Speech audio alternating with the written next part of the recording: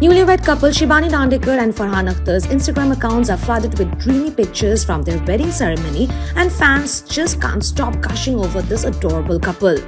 However, Shibani's latest photoshoot pictures with hubby dearest has yet again led to pregnancy rumors.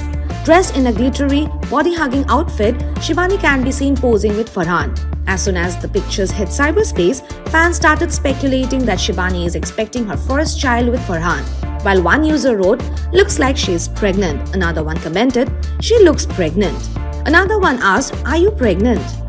One user even assumed the reason for Farhan Shibani's hush-hush wedding as she wrote, "She is 3 to 4 months pregnant. Short notice पे शादी की वजह पता चल गई." One user even congratulated the couple by writing, "Congratulations for the little one." Well, this is not the first time Shibani's pregnancy rumors are doing rounds on social media.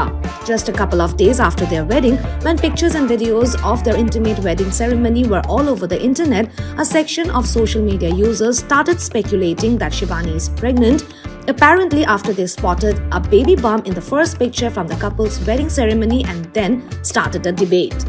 Now, talking about the couple, even after more than a week of their marriage, the couple is ruling the internet with their wedding pictures.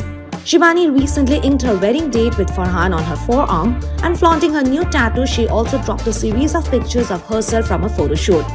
In the pictures, the tattoo having the date of her civil wedding in Roman numerals, which reads 21/2/2022, is clearly visible on her forearm. After dating each other for a long time, Farhan and his lady love Shibani Dandekar got married in presence of their close friends and relatives.